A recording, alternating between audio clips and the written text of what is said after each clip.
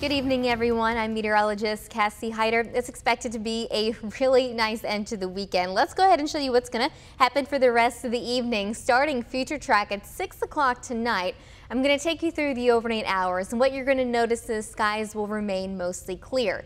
Temperatures will be quite cold, with temperatures dropping down below freezing. Once we get into Sunday, it's going to be gorgeous. Lots of sun, but a little cooler, with a high struggling to make it to 50 degrees. So for tonight, look for clear skies. It will be quite chilly, temperature of 31 degrees. Tomorrow, we do have the high of 50, but we're expecting a lot less wind, so wind chill shouldn't really be too much of a factor. It's really going to be a nice Sunday.